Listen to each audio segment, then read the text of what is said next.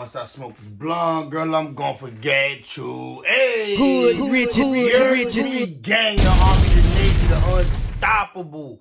What's the word, G's? How you living, man? Welcome back to the video. You know what I'm saying? Shit, God, Gemini, man. I'm here. Like, we about to get into this video, bros. Let me tell you what it's about before we jump right in, bro. Shout out to What's the Numbers TV, man. He coming with a goodie. So today, we getting into a video about a party promoter, bro. Club promoter who was doing this thing, I think VA or North Carolina, bro, doing this thing, getting money, right? We not in New York with it today. You know what I'm saying? I'm sitting in New York, but this video took place, like, we in, like, North Carolina, gang, down south. Nigga was a party promoter getting money, getting a bag, bro. But the whole time he was a party promoter, he was also selling narcotics in the club. And finally, it looked like it all added up, collapsed in on him. I guess some snitches came out the woodworks, and that's what got son done in, bro. Life in prison for selling narcotics while he was a club promoter. Let's get right into it, man. I hope everybody feeling good, man. Get you something to spark up, you know what I'm saying? If that's your style. If it ain't, get you something to drink, whatever it is you need, man. Let's go. Let's get right to it. Let's get that ad. The profile piece. This one is on Mario Mitchell. In this video, we're going to take a look at his early years coming up in North Carolina. Then we'll focus on his love for the nightlife and entertainment industry, as he was involved in both for many years. After that, the focus will be on Mario's rise in the drug game and the drama that came with it, before finally speaking on how everything played out and where Mario is currently at today. Yeah, when you hear Mario, don't think he's sweet. Nigga, don't think, ooh, it's a me, Mario. Nah, don't think that Mario, nigga. This Mario, he might have had some mushrooms. He might have had some mushrooms that was for sale, because you heard he had the, you know what I'm saying, the psychedelic substances in the club. So mushrooms, he might have been like Mario and had him some mushrooms, nigga, but we ain't talking about that Mario. Ain't no Luigi with this Mario. Mario Mitchell, better known as Rio, is from Durham, North Carolina. Growing up on the south side of the city would be cool for Rio as a kid, but as his adolescent years began, Rio started to want more for himself. So next, like many kids his age, Rio would dive into the streets as a way to make some money. Facts. Already pretty... I've been there. I ain't gonna cap, bro. I ain't gonna sit here and lie to you, bro. That's the way to get it. When you coming up poor, you ain't having it. Like, you know how to go, young niggas have it. No, I wasn't a young nigga having, bro. I had to go get it. Like, I didn't have it. I had to go get it. Like, it didn't just come to me. So I could feel Rio and what he was going through and what he had to do. He felt he had to do to get it, nigga. I respect that. Known in his neighborhood and his surrounding areas, it was easy for Rio to expand and make connections in the drug game. And over time, his illegal hustle started to grow. During this time, he would also become a familiar face in the nightlife scene in the Durham-Raleigh area, which led him into the music and party promotion business as another way for him to make some money. Eventually... Listen, nigga started diversing his income, bro. Started getting money doing the club promotion. I know a lot of dudes that done changed their life. They wasn't lit, but they got one little gig doing party promotion, bro. They changed their whole life. Now they lit. That's their whole gig. They the party promoter. They lit on Instagram. They lit. They get hoes. They get... You know what I'm saying? Yeah, they get the hoes, because don't get it messed up, man. Party promoters get the hoes, bro. The hoes want to be at the party, right? Somebody got to book the hoes. Hoes don't want to pay. They want to get in for free. What they do? Hit up the promoter they know. They want to get in with the section. They want to know when the niggas with the Bible's going to be there. Boom. They in cool with a club promoter. Trust me, I know. I used to be in a part of a squad. Shout out to my nigga Fresh. Shout out to my nigga Fresh from Cortland. My nigga Fresh, he from Cortland, and we was locked in. And you know that's crazy, because y'all know how Cortland and Patterson give it up. But I do rock with a few. Don't get it twisted. There's a couple real ones from Cortland that... If you a real one, bro, real ones rock with real ones, bro. Shout out my nigga Mike from Cortland, a real one. You know what I'm saying? We ain't just shouting out a bunch of Cortland niggas, but I'm just saying, though, I know some real ones from Cortland is what I'm saying. You feel me? Rio would start a record label called Faculty Entertainment and had a few artists, with B Stacks being the front runner on the label. They would throw big parties, flying in some of the hottest Instagram models at the time. What I told you, he the club promoter, bro. Starting a label should be easy. Why? Because you're going to have access to the clubs to shoot videos in. You're going to have access to the hoes to put them in the video, to have them around the artists, making them look like something, to have them on Instagram. Bro, I ain't going to lie. If you're a club promoter, starting a label might be one. It's something you want to do, because all the artists want to know you. All the young up-and-coming artists that don't got no label yet want to be in the know. They want to be around you. You know what I'm saying? It's actually smart, bro. He's smart for that. I respect it, bro. Club promoter, narcotic sales, and a label owner. Get that money, my nigga. Get that money. And on the music side of things, They had B Stacks doing interviews on thisis50.com, as well as collabing with different artists and producers from New York to Atlanta. To the public, things were looking good for Rio and Faculty ENT, but behind the scenes, there were issues in the streets over the years. In 2007, Rio got shot by at a club in Raleigh. Then it's alleged so Rio was having ops, nigga. Nah, nigga, Rio was fly, nigga. Nah, nigga, Rio was having ops, nigga. Yeah, long, nigga. Stop playing with me, nigga. How about the car? Stop playing with me, nigga. Rio was having static, nigga. It wasn't sweet, nigga. Police report: Campbell Hill nightclub pop-off may be gang-related.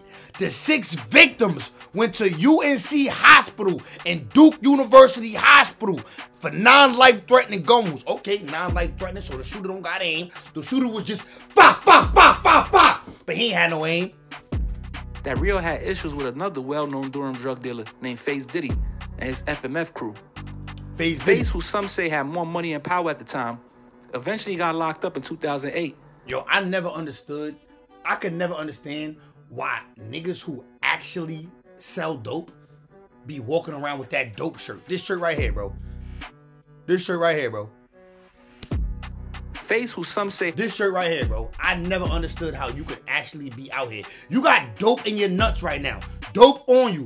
And you know you out here getting money, but you wearing a shirt that says dope. You retarded. You're advertising. You want to get caught up, bro. Like, niggas is retarded, bro. That's my word.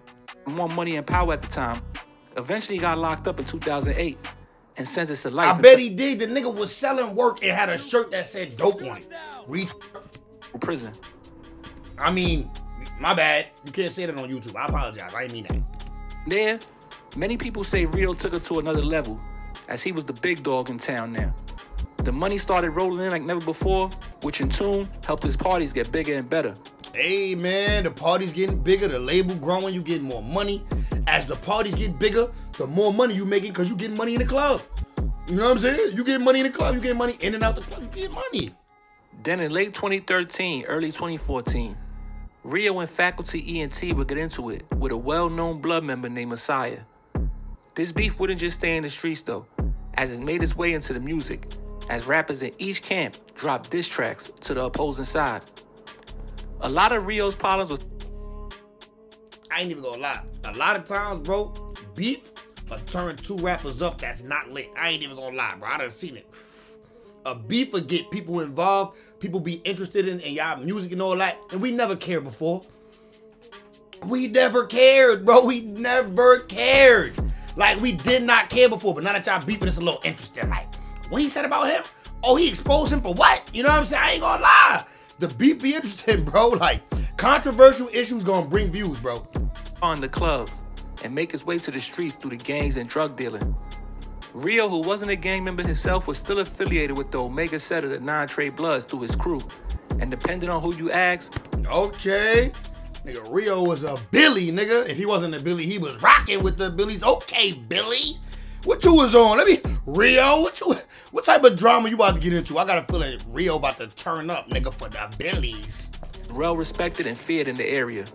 In the summer of 2015, the FBI would start investigating Rio and his associates as a response to a spike in gang violence in the area, which the feds thought was a result of a Bloods turf war surrounding the drug trade in Durham. Could have been.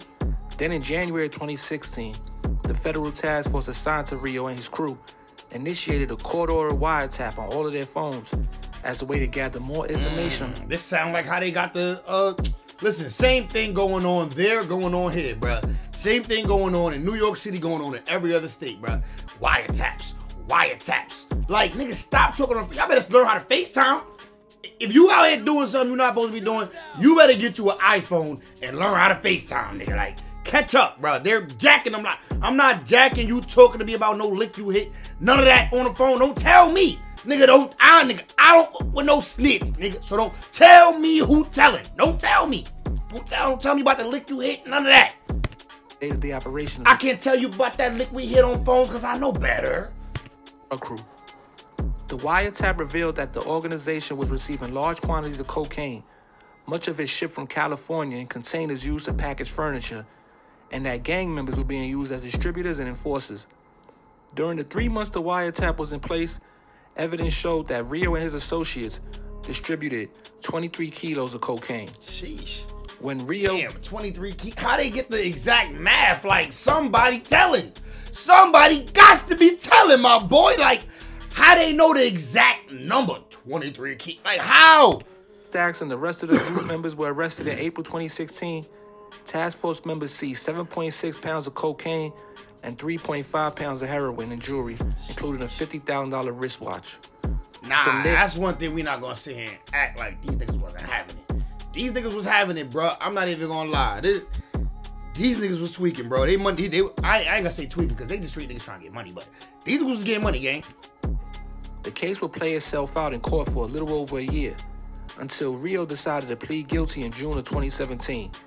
He copped out to conspiracy to distribute and possess 5 kilograms or more of cocaine, 1 kilogram or more of heroin, and a quantity of marijuana. He also copped to conspiracy to commit money laundering and possession of a firearm. And in December of 2017, Rio was sentenced to 35 years in federal prison.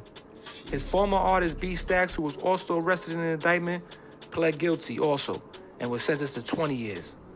Rio was currently locked up at FCI Bennettsville serving his time with a release date in 2046. But yo, it's What's the Numbers TV. So he really ain't getting life. He just got hit. I think he got an L at the end of his sentence though.